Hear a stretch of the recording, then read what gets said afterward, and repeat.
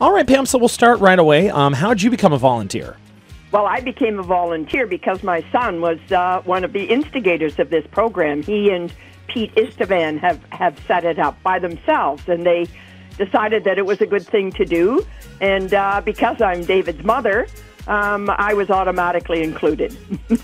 Well, that's good. If you can't rely on mom, who can you rely on, right? Exactly. Exactly. So when the big day comes and the big event starts up, what will you be doing? Well, the two moms, Pete's mother and David's mother, me, basically run the registration desk. So we welcome all the kids and the adults with a big smile, and we give them their numbers, and we make sure we have their cell phones so that we can reach them. We know where to find them should they not reappear at the end of the day. And then when all of that's done, we go out to the routes. And we take our supplies with us, ice-cold water, freshly baked chocolate chip cookies, Gatorade, big hugs for them if they're feeling kind of weary. And we're there to meet them as they come around the corner and stop to have a little break and probably nip off into the woods, out of sight, usually out of sight. Come back, get their water and their Gatorade and their cookies, and give them a big pat in the back and send them on their way. And then we would do that several times in the ride, because the rides that my husband and I have usually taken are the long rides, the ones where they're doing 100 kilometers that day, so they stop more than once. We drive ahead of them when we've got the tables all set up and waiting for them as they come through again.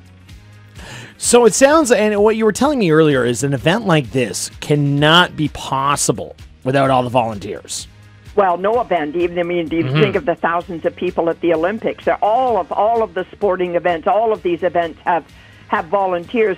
The really important thing about the volunteers for pedaling for Parkinson's is that we are free. We don't charge our children anything for baking chocolate chip cookies for them, and because the volunteers aren't charging, they're pure volunteers. It means that every penny of the donations, every dollar that people contribute goes directly to research. There's no overhead. There's no hidden cost. It all goes to fund research into finding a cure or finding a better way of medicating people who have Parkinson's disease. So that's absolutely huge. That's almost unique in the area of fundraising for healthcare today.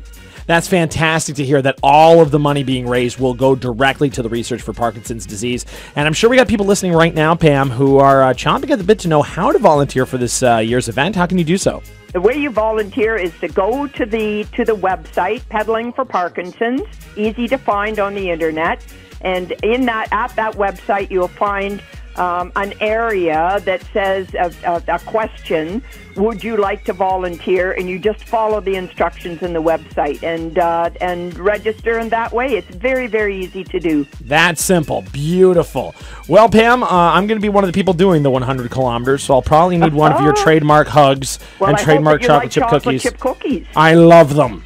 Good. Love them a tremendous amount, and I'm very much looking forward to meeting you and all the other volunteers come July 11th through to the 13th. So, Pam, thank you so much for talking to me today, and the day is getting closer and closer. It's getting closer. Good luck, Ted. I look forward to meeting you. Thank you so much, Pam. Okay. Bye-bye.